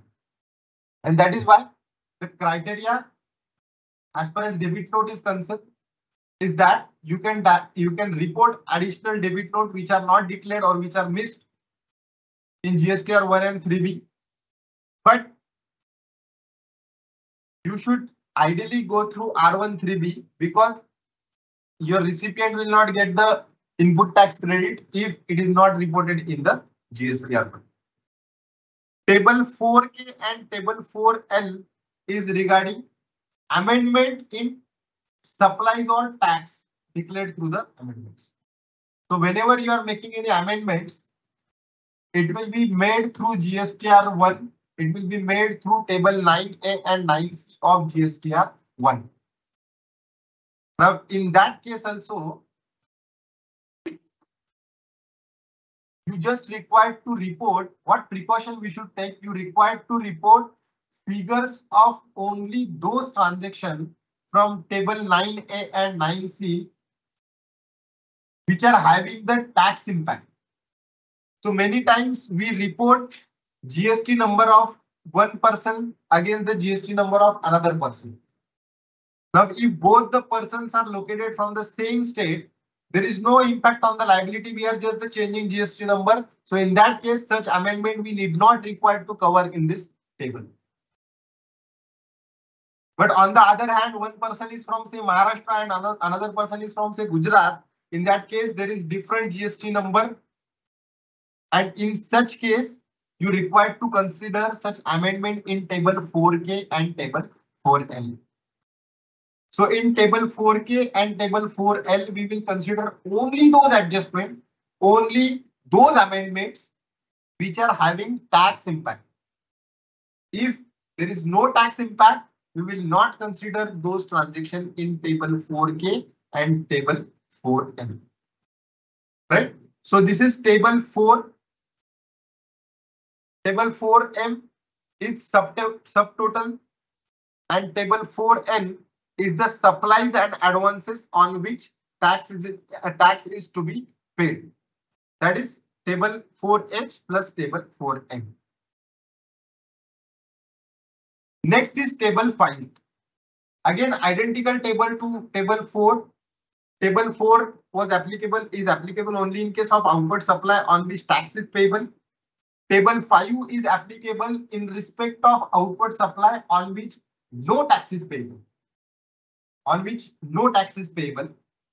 So, like table 5A prescribes information of zero rated supply without payment of tax. Now in table 4C, we have already seen zero rated supply with payment of tax. Now in table 5A, a registered person is required to report information of zero rated supply without payment of tax. without payment of tax. And again, source will remain same, table 6A of GSTR 9 or GSTR 1, and field will be auto-populated. Now again, many times we report zero rated supply with payment of without payment of tax in under the heading of with payment of tax, and vice versa. So in that case, again, the appropriate way is to amend such invoice in GSTR 1 and then make the necessary changes in GSTR 9. But if it is not possible, in that case, in case of zero rated supply without payment of tax, if you have inadvertently reported in zero rated supply with payment of tax, you can make the necessary changes. In case of missing transaction, again the same criteria is applicable. If you have missed any reporting of any zero rated supply in GSTR 1, in that case, you can report such transaction in table 5A, provided that if your turnover is more than 5 crores, you have reported such transaction on the e-invoicing portal to avoid the general penalty for non-preparation of e-invoice.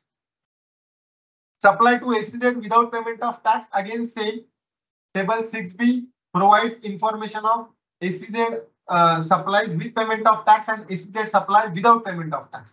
So in this table, again, we are expected to provide information of supply to SEZ without payment of tax. Now, if there is wrong reporting of transaction, that is supply to SEZ without payment of tax is considered in supply with payment of tax, one can transfer that amount from with payment to without payment. But ideal way is to amend such transaction in GSTR 1 and take the necessary correction in GSTR 3.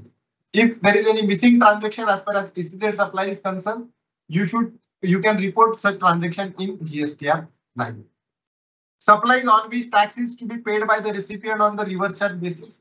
So if supplies made by the supplier is subject to payment of tax under reverse charge mechanism, for example, goods transportation agency, in that case, they required to report such transaction in table 5C of GSTR 9. Table 5D, 5E and 5F are very important because normally whenever we are filing GSTR 1 and GSTR 3B, monthly GSTR 1 and GSTR 3B, we are not providing information of exempted, nil rated and non-GST supply. So at least at the time of filing return, annual return for the financial year 22-23, find out the information of exempted supply, nil rated supply and non-GST supply. And you will get this information from table 8 of GSTR 1, which is auto-populated. And from that information, you can fill that information in this table. Now there is thin gap between exempted and nil rated. I am not going to discuss that difference, but government has given you an option to report information of exempted and nil rated under the category of exempted supply for financial year 2022-23. As far as non-GST supply is concerned, you require to mandatorily provide that information in table 5F only. You cannot cover that amount in the exempted category. You are just allowed to report nil rated supply under the exempted category, but you require to report non-GST supply separately in table 5F of GSTR 9. As I mentioned, if any missing transaction, if you have not reported exempted, nil rated or non-GST supply in your regular return, then this is the unique opportunity where you can report all those transactions in your GSTR 9.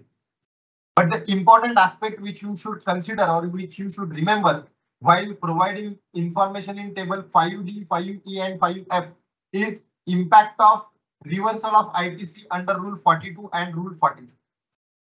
Rule 42 and 43 provides for reversal of input tax credit on to the extent of turnover made in exempted, nil rated and non-GST category. So in that case, you require to reverse the proportionate ITC, right? So whenever you are reporting this information in table 5D to 5F, you should also consider the appropriate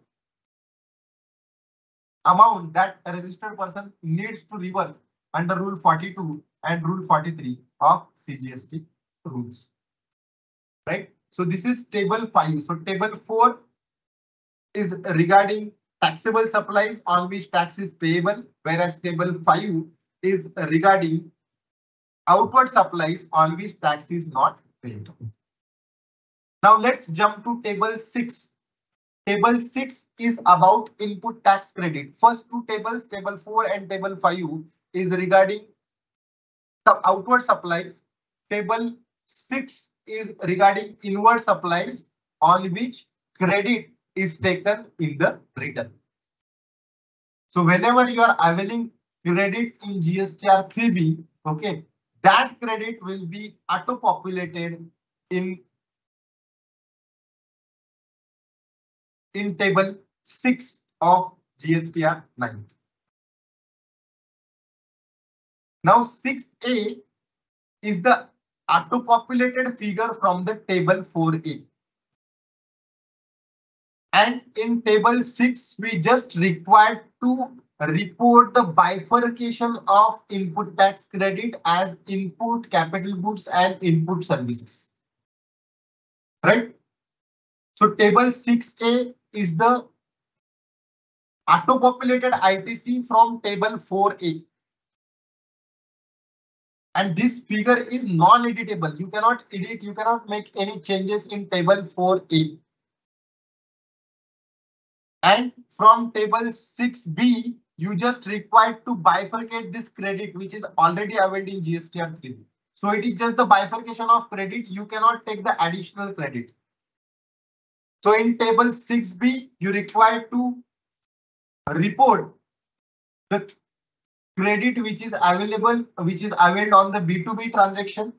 In table 6C and 6D, you require to provide the information of credit availed on the inward supply, which is subject to reverse charge mechanism. In table 6E, you require to provide the information of import of goods, including supplies received from SEZ. In 4F, you require to provide information of import of service. In 4G, you require to provide information of credit received from ISD. In 4H, you require to provide information on other ITC, which is reclaim. Now, if you see source of the information, then it is table 4 of GSTR 3.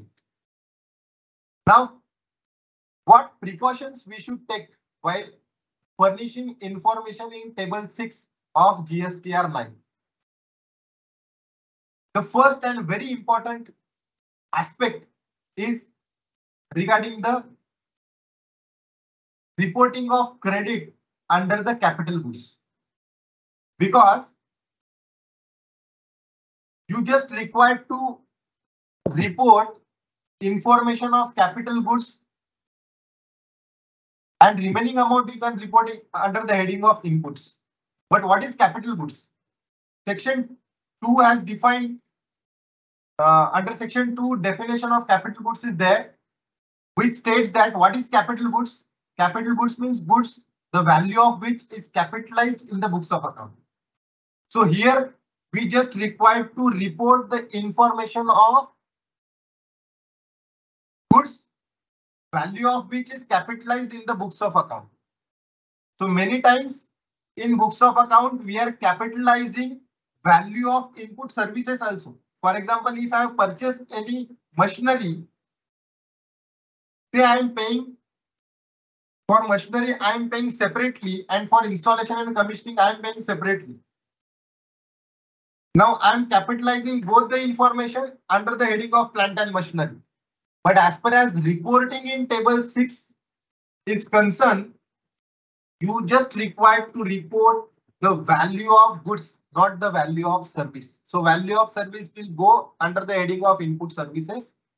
So one should always remember that capitalization as per books of account is the different concept.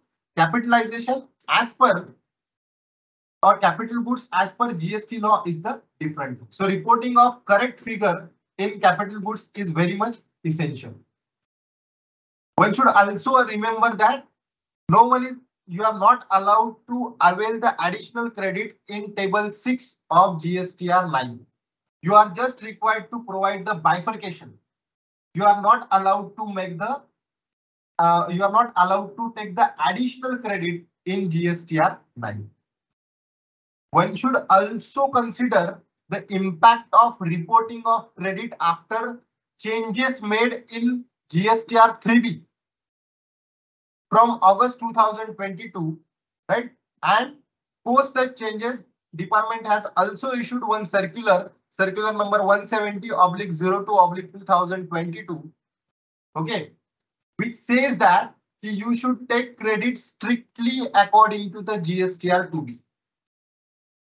Right? So for example, if any credit which is ineligible but appearing in GSTR 2B, in that case, what this circular is saying, you avail that credit in all other ITC, right? And you reverse that credit in table 4B of GSTR 3. So whenever you are reporting any information in table 6, you should also take the cognizance of circular number 170/02/2022. So table 6 is only about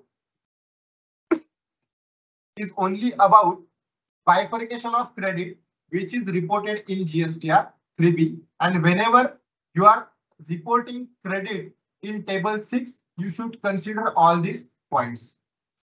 Now, as far as reporting of RCM credit is concerned or reporting of credit on ISD is concerned, one should remember that RCM credit should not be more than RCM liability. In exceptional cases, it may happen that your RCM liability is less and RCM credit of previous year you have taken in the current year. But in normal circumstances, your RCM credit should not be more than the RCM liability. Similarly, credit taken on ISD invoices should not be more than the credit auto-populated in GSTR 2B against the ISD invoices. Right? That precaution one should take while reporting figures under table number 6F and table number 6G. Amount of ITC reclaimed under the provision of Act.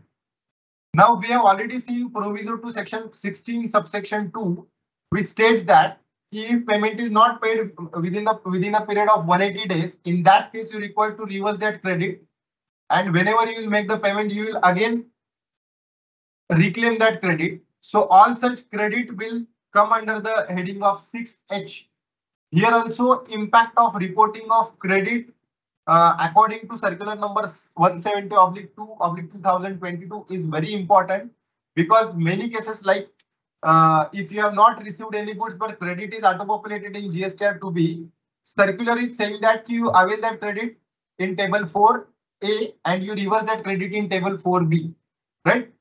Now this is going to create huge mess as far as reconciliation of table 8C is table 8A is concerned, because we are calculating 2 times same credit, right? And there is no option to in table 8C. There is no option of reversal, and that is why this circular itself is going to create huge mess in future. So whenever you are reporting any information in table 6H, you should also take the cognizance of circular number 170/02/2022. Table 4K and 4L is 4K and 4L is regarding transitional credit. So it was having limited applicability of financial year 17-18 and for the financial year 17-18, but post judgment of Supreme Court for financial year 2022-23 also it is having limited applicability. So in that case, you can take those figures from the Tran 1 return and you can appropriately report all those things in this table.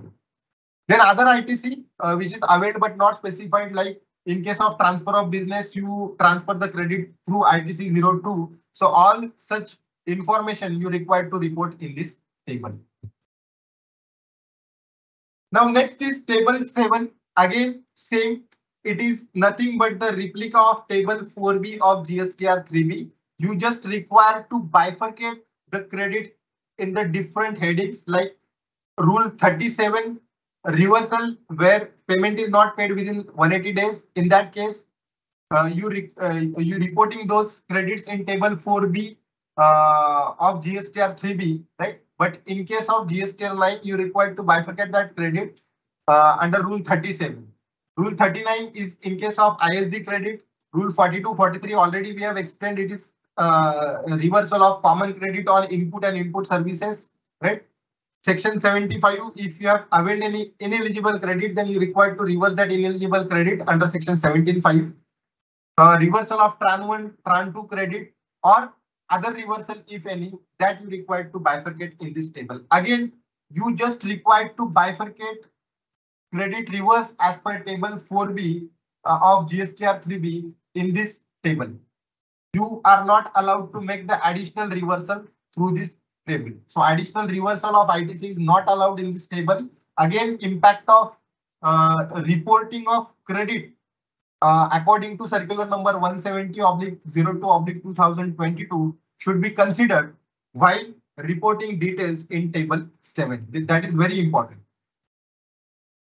I'll skip this slide as we are running short of time. Table 8 is also very important, and most of the cases, most of the litigations we have seen only from this table only. And that is why it is very essential to understand this table.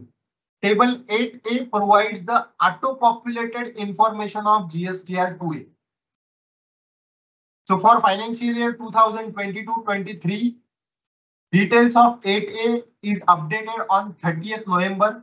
From 1st November, figures which are updated, which are uploaded by the supplier till 30th November are now auto-populated in table 8A of GSTR 9, right? So table 8A is auto-populated table. Table 8B is ITC as per the sum total of 6B and 6H.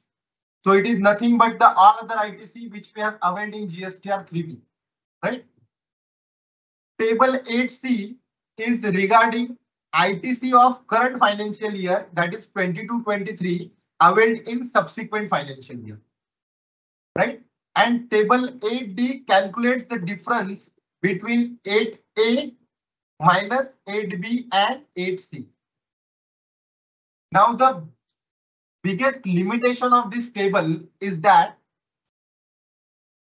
credit pertaining to previous financial year, say financial year 21-22, which I have availed in 22-23, that is not covered or that is not incorporated in table 8C, which amounts to difference in the information of GSTR 2A and all other ITC which I have availed in GSTR 3B.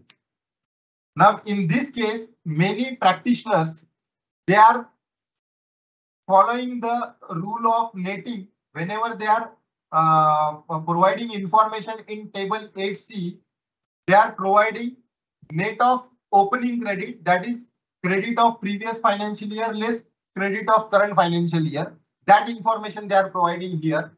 But I would request you here to provide the additional clarification in GSTR 9C through an attachment stating that we have taken figure in table 8C net of opening credit because there is no facility to report the previous year credit taken in the current financial year.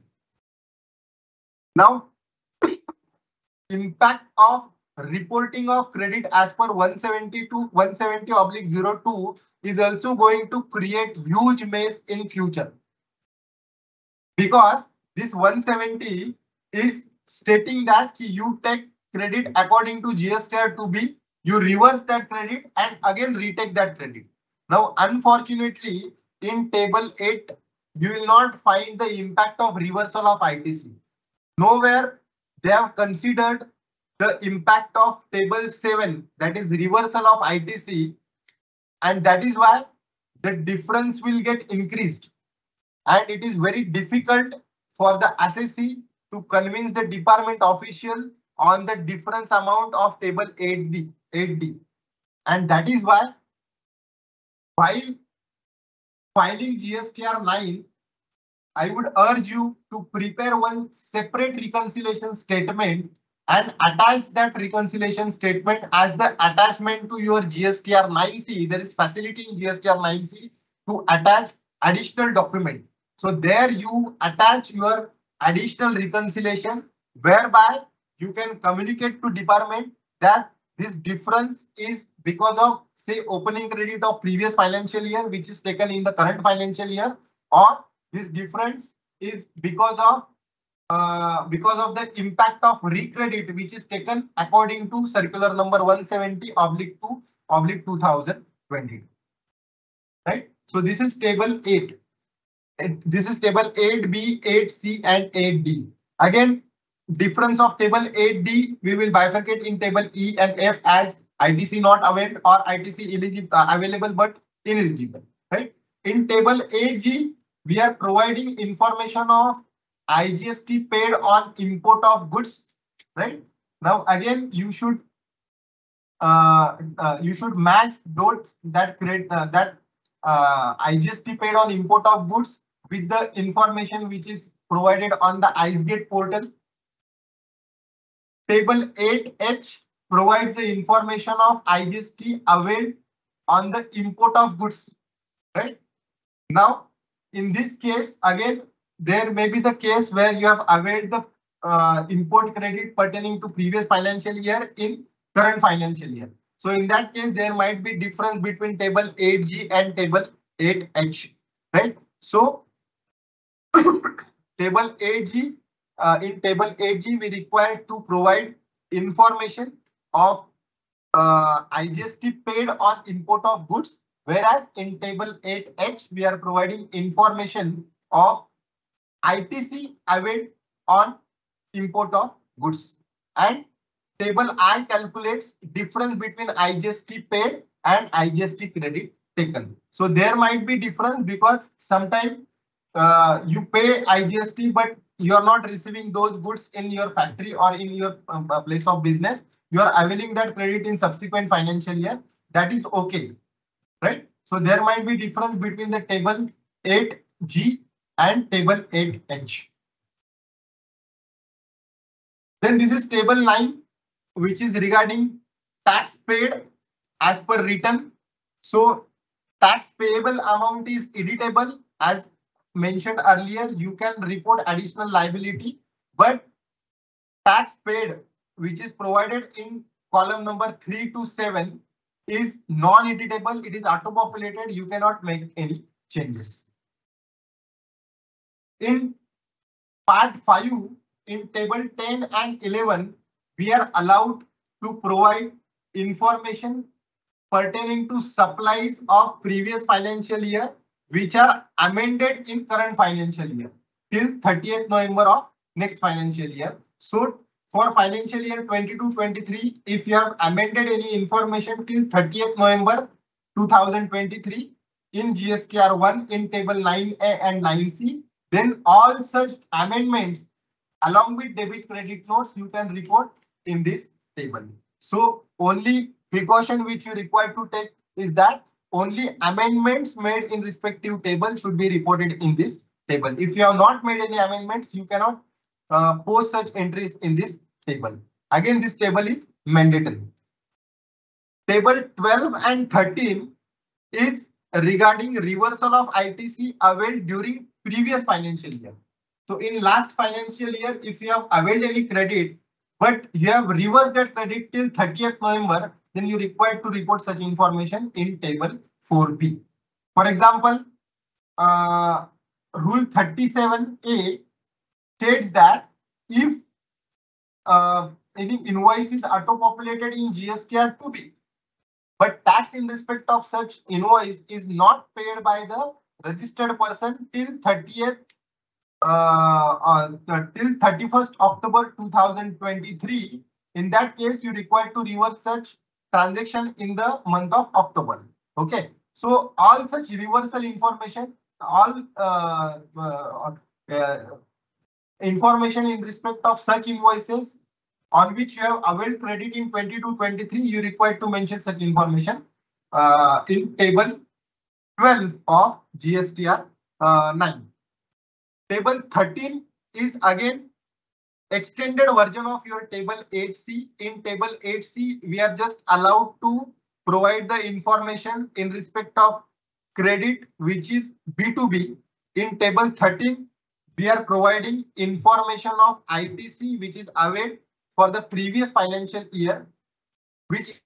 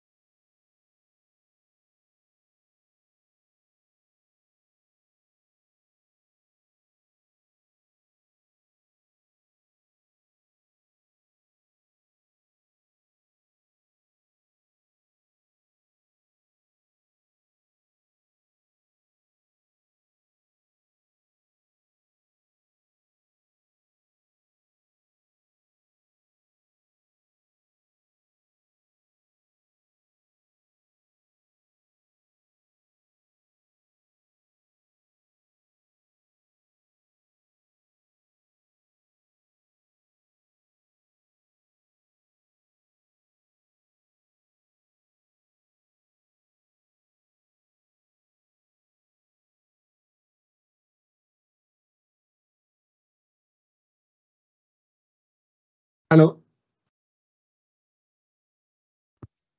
Sorry, due to some network connectivity, I'm disconnected. So there is basic difference between table 8 and table 13. Now table 13 includes information of entire ITC which is pertaining to previous financial year, whereas table 8C contains information only in respect of B2B transaction, right? So in table 13, we will report entire credit, which includes credit of import of goods, which is pertaining to previous financial year, but taken in current financial year, credit of RCM, which is pertaining to previous financial year, tax is paid in previous financial year, but credit is taken in current financial year, and B2B transaction, which is pertaining to previous financial year, but credit is taken in current financial year. But for financial year 22-23, government has given an option to report. You may report in figures in table 12 or table 13, or you may skip those figures also. Table 14 is applicable in case of differential value, which we have declared in table 10 and table 11, right? Part 5 is regarding particulars of demands and refund. Again, this is optional table for financial year 22-23. You need not require to provide the information in table 15. It is pertaining to refund claimed, refund sanction, rejected, pending. That information you required to provide in table 15A to 15D. If you have applied for the refund and if you have received the deficiency memo, in that case, it will not be treated as the refund rejected, right? In that case, you required to again file a refund claim application. So that will not covered under the total, or in that case, that application will also not be considered as the under the heading of total refund claim. Similarly, total demand of taxes includes only those cases where show cause notice is being issued by the authority, right? So if you have received any letter from the department, if you have received any ASMT 10 notice, DRC01A, that will not be considered as the demand of taxes. Okay, demand of taxes will be considered only when show cause notice is issued by the adjudicating authority. Table number 16 is regarding supplies received from composition taxpayer deemed supply under section 143, goods sent on approval basis. Again, this is optional table. table 17 is very important because that is that is applicable in case of there you required to provide the HSN-wise summary, right? HSN-wise summary of outward supplies. Now, HSN-wise summary of outward supplies is mandatory table for financial year 22-23. HSN-wise summary of inward supplies is optional table for financial year 22-23. So whenever you are reporting information in HSN-wise summary of outward supplies, you should check whether classification is done correctly or not. Please note that in future we are going to see cases only on the classification issues, right? Many people, they have given least importance to the classification, right? So in near future, we are going to see in many cases, GST Council, they have changed. For example, in case of scrap, earlier in many cases, scrap rate, tax rate was 5%. Now tax rate is increased to 18% from 5%, right? So you should take the appropriate care while reporting information in GSTR 9 in table 17 as per as classification or as per as reporting of HSN-wise summary of outward supply is considered. One more important aspect while reporting information in HSN-wise summary of outward supplies, many times we are not taking the cognizance of credit notes and debit notes which are issued by the registered person. Now, in absence of taking that impact of debit and credit note, your gross liability according to the HSN table will vary with the gross liability of with the liability which is declared in table 4 and 5 of GSTR 9 and table 9 of GSTR 9C, right? So that is why a registered person should take the impact of debit and credit note in order to avoid the future litigation as per as reporting of HSN-wise summary of outward supply is concerned. So these are all the tables of GSTR 9 and appropriate precautions which a registered person should take while filing GSTR 9. So unfortunately, we are running out of time, so I'm not able to discuss the table-wise analysis of GSTR 9C. So thank you very much for your patientful listening. Now I hand over to the organizer to take forward. Thank you so much, sir. Thank you for your time. And we thank the participants for their participation as well. Thank you very much. Thank you, sir.